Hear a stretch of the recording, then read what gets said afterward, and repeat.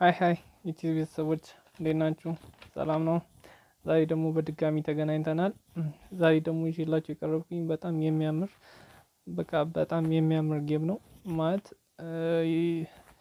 ዩሮፓ ሻምፒየንስ ሊግ ላይ የሆነ ራፒድ ጌም የ13 አመት ልጅ እና የ2700 ሬት ያለው ግራንድ ማስተር ጌም ነው ማሳያችሁ። እና በጣም የሚያምረው ነገር የ13 አመቱ ልጅ በጣም ታክቲካል ነው። እስራኤላዊ ነው። ቤኒያዘርበርግ ይባላል። እና ግራንድ ማስተሩ ደግሞ ወይም ደግሞ 2700 ሬት ያለው ከድራሰን ይባላል። አዘርባጃን ነው። እና በጣም የሚያምር ጌም ነው ማለት ኢሞርታል የሚባል አይነት ጌም መቼም የማይሞት እና የ13 አመቱ ልጅ ዛሬ ጥበቡን ነው ላሳያችሁ የፈለኩኝ። እርግጠኛ ነኝ እንደምትወዱት። እንግዲህ አብራችሁኝ ቆዩ። ይመቻችሁ። ዋይት የያዘው ቤኒያዘርበርግ ነው። እስራኤላዊው የ13 አመቱ ልጅ ነው። ብላክ ያዘው ደግሞ ከድራሰን ይባላል። አዘርባጃን ነው። እና ግራንድ ማስተር ነው። በግራንድ ማስተር ደረጃ ነው። በጣም ብዙ አመት የቼዝ የመጫወት ልምድ አለው። ግን ዛሬ ማሳያችሁ ጌም እርግጠኛ ነኝ የብዙ አመት ከተጫወተ ሰው የሚጠበቅ አይነት ስህተት አይደለም።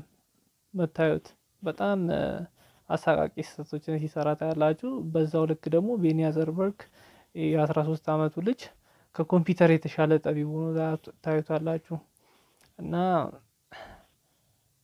E4 ከፈተ ይቅርታ C5 ከፈተ C5 ሲከፍት ኦሬዲ ናይት F3 ናይት C3 ሲወጡ ይሄ ጌም ምን ይሆናል? ሲሲሊያን ኦፕኒንግ ይባላል። ወይም ደግሞ ሲሲሊያን ዲፌንስ እያደረገ ነው ብላክ። ከዛ D4 ሄደ C ቴክስ D4 አረገ። ከዛ ናይት ቴክስ D4 G6 ከዛ ቢሾፕ E3 ናይት F6 ከዛ ናይት C3 ወጣ። ቢሾፕ G7 ወጣ። ቢሾፕ C4 ሾርት ካስሊንግ ሰራ ማለት ኦሬዲ አደራጅቼ ጨርሻለሁ ብሎ ሾርት ካስሊንግ ሰራ በፍጥነት። የዛን ሰዓት ቤኒያዘርበርግ ምን አደረገ? ቢሾፕ B3 ሄደ። ቢሾፕ B3 ሄዶ ወደ ኋላ ደግሞ እና እቺን ጠጠር ዊክ እያረጋት ነው። እቺን ጠጠር ኦሬዲ ኪንግ ፒንድ ነው ዊክ አረጋት። ከዛ ግን የዚህን ሰዓት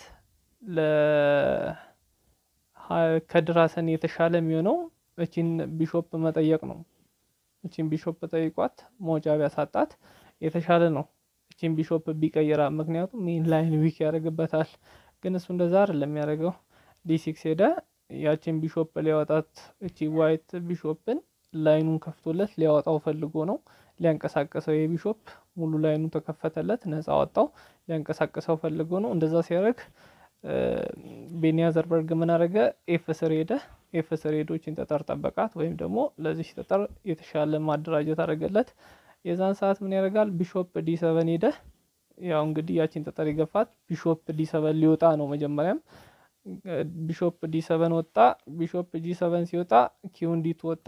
ናይት ቴክስ D4 እዚህ ጋር ነው ትልቁን ስህተት የሰራው። እንደዚህ ናይት ቴክ D4 ከሚያደርግ እቺ ናይት እዚህ ጋር መጥቶ ካስልን ቢጠይቀው እቺን ቢሾፕ ቢጠይቀው የተሻለ ነበር። እሱ ግን ናይት ቴክ D4 አረገ። ናይት ቴክ D4 ሲያደርግ ቢሾፕ ቴክ D4 አረገ። ቢሾፕ ቴክ D4 ሲያደርግ B5 ሄደ። ኦሬዲ አታክ ጀመረ ማለት ነው። ብላክ አሁን አታክ ጀምሯል። ከዛ H4 ገፋ እና ልጁ ከዚህ ሰዓት ጀምሮ በጣም በቃ የሚገራርም ጠባቦችን ነው የሚጫወተው እና በጣም የሚያምር ጌም ማለት ነው። እቺን H4 የገፋበት ምክንያት ምንድነው ካላችሁኝ፣ ይሄንን ላይን ሙሉ በሙሉ ሊከፍተው ፈልጎ ነው። ይሄንን ላይን ምክንያቱም ሮክ አለ፣ እሱ ደግሞ ካስሊንግ ሰርቶ ጨርሷል። ያ ማለት ተደራጅቼ ጨርሻለሁ እያለ ነው። ኔክስት ደግሞ እቺ ኪውን እዚህ ጋር እቺን ቦታ ዊክ አርጋ ይዘዋለች ወይም ደግሞ በጣም አፍና ይዘዋለች። ቢሾፕ በዚህ በኩል ሁለቱም ቢሾፖች አታክ ላይ ነው ያሉት። እቺን ጠጠር ገፍቶ የሚቀያየር ኤክስቼንጅ የሚያደርግ ከሆነ በእንትን ዋይት ተጠቃሚ ነው። ምክንያቱም ኦፕን ፋይል ይከፍታል። ከዛ ሎንግ ካስሊንግ ይሰራል። ሁለቱም ካስሎች ኮኔክት ያደርግና ኪውን እዚህ ጋር መምጣት ከቻለ ኦሬዲ ጌሙን ዊን ያደርጋል ማለት ነው። ለዛ ምን አድርገ ከድር A5 ገፋ። A5 ምንም አስፈላጊ ያልሆነ ሙቭ ነው። A5 የገፋበት ምክንያት እቺን ፖፕ ሊጠይቃ ነው። ኔክስት እቺን ፖፕ ጠጠሯን ገፍቶ እዚህ ጋር ጠጠር ገፍቶ እቺን ፖፕ ይጠይቃታል። እቺ ፖፕ ያላት አማራጭ እዚህ ጋር ነው የምትመጣው። እዚህ ጋር ካስልን ጠይቀዋል። ካስልን እዚህ ጋር ዞር ይልና እቺን ጠጠር ገፍቷት ፖፕን ለማስቀረት ነው እቅዱ። ግን ቤኒያዘርበርግ ምን አደረገ? ሆርስ እንቀየር አለው። ሆርስ እንቀየር ያለው ምክንያት ይሄ ሆርስ እዚህ ጋር ከተቀመጠ እቺ ጠጠር አትገፋም። ምክንያቱም እቺን ጠጠር ሲገፋት በሆርስ ይበላትና ይህንን ላይን እንዳይከፈት ይከለክላል። እቺ ጠጠር ቦታው ላይ ያለች። ግን ከድራሰን ይህን ሆርስ አሁንም ከሚቀይረው እቺን ጠጠር ቢገፋ የተሻለ ነው። ግን እሱ እንደዛ አይደለም። ሆርስን ወሰዳት። ሆርስን ሲወስዳት በቢሾፕ ጂ7 ላይ ወሰደው። በቢሾፕ ጂ7 ሲወስደው በኪንግ ወሰዳት ቢሾፕን በኪንግ ሲወስዳት ከዛ ናይትን በፖፕ ወስዶ ካስልን ጠየቀው። እቺን ካስል ጠየቀው። እሱ ካስልን ለማዳን እዚህ ጋር ቢ8 ላይ ቢቀመጥ የተሻለ ነው። ግን እሱ ሲ8 ላይ ነው የሚቀመጠው። ሲ8 ላይ ተቀመጠ። ሲ8 ላይ ሲቀመጥ አንደኛ ኦፕን ፋይል ስለሆነ ኦፕን ፋይሉን መያዝ ፈልጎ ነው። ይሄ ፋይል እንዳለ ኦፕን ነው። ይሄን ኦፕን ፋይል መያዝ ፈልጎ ነው። ሁለተኛ ነገር ደግሞ እቺን ቢሾፕ እቺን ጠጠር ሲገፋባት መሄጃ የላትም። እዚህ ጋር ነው የምትቀመጠው። እዚህ ጋር ስትቀመጥ ድጋሚ እቺን ጠጠር ይገፋትና ይበላታል ማለት ነው። በአንድ ጠጠር አንድ ፖፕ ይበላል። ለዛ እሱ ይሄንን ላይን መያዝ ፈለገ። ይሄንን ላይን ሰጠውና ኤች7 ገፋ።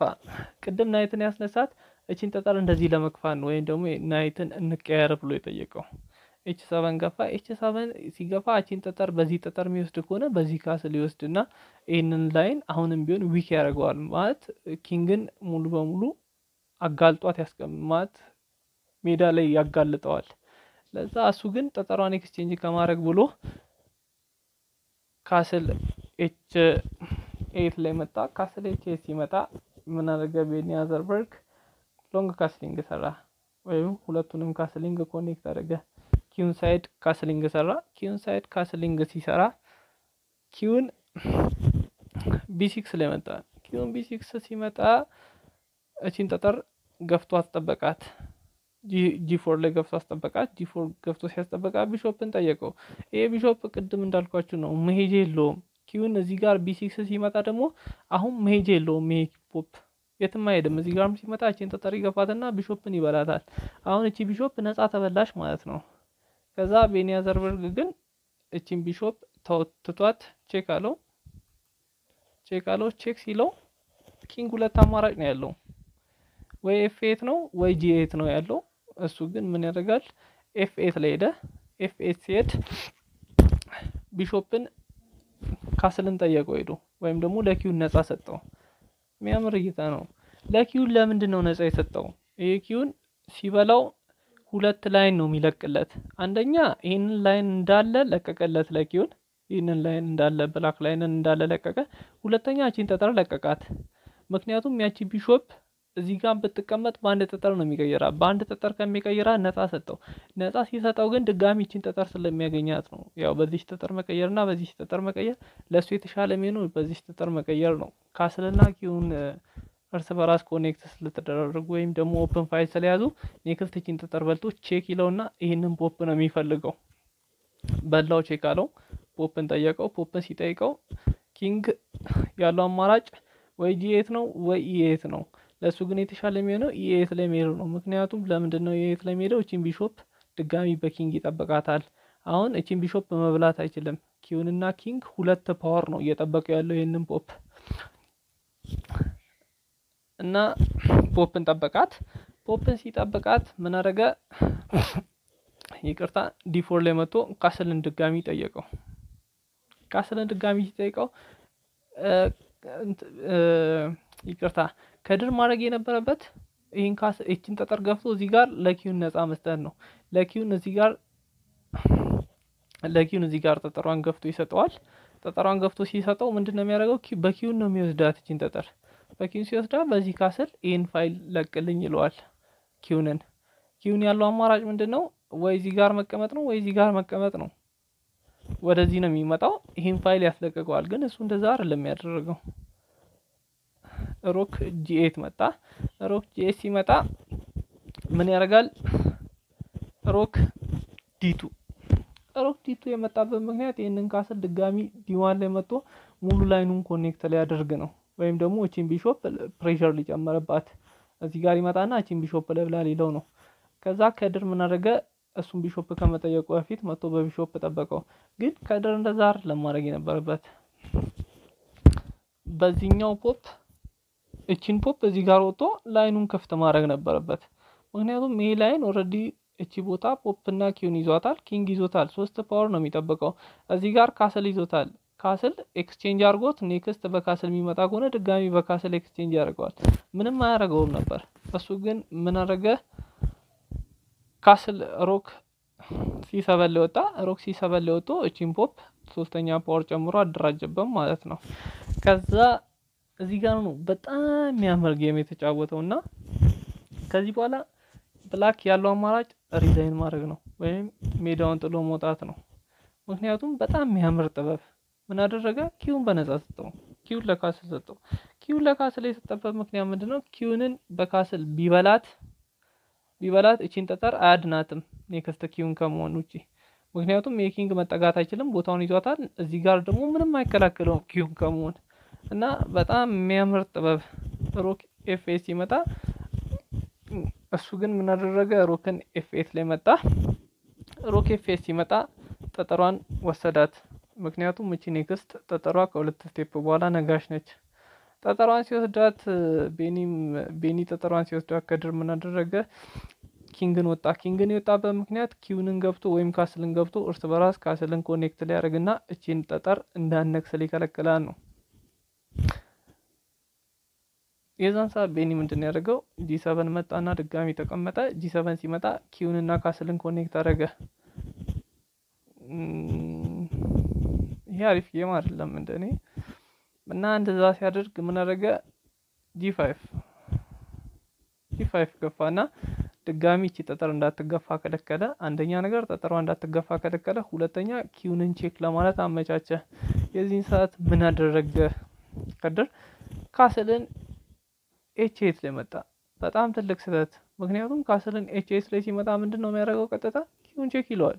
ኪውን ቼክ ሲለው ኪንግ ያለው ብቸኛው አማራጭ ወይ ኢ8 ነው ወይም ደግሞ ኤፍ8 ነው። የቱም ጋር ቢቀመጥ ካስል በነፃ ነው የሚበላው። የዛን ሰዓት እዚህ ጋር ቼክ ሲለው ብላክ ሪዛይን ጮታውን ጥሎ ወጣ ወይም ደግሞ ጮታውን አቋረጠ። ምክንያቱም ቼክ አለው። ከዛ ኔክስት ካስል በልቶ ቼክ ይለዋል። ኪንግ ይወጣል። ድጋሚ በኪውን ቼክ ይለዋል። ኪንግ ይገባል። ጠጠሯን ይገፋታል። ምክንያቱም ኔክስት እቺ ጠጠር ነጋሽ ነች። ኪንግ ወጥቶ ለኪውን መስመሩን መልቀቅ አይችልም። ያለው አማራጭ ምንድነው? ቢሾፕ ካስል በልቶ ቼክ ይላል። በካስል ይበላዋል።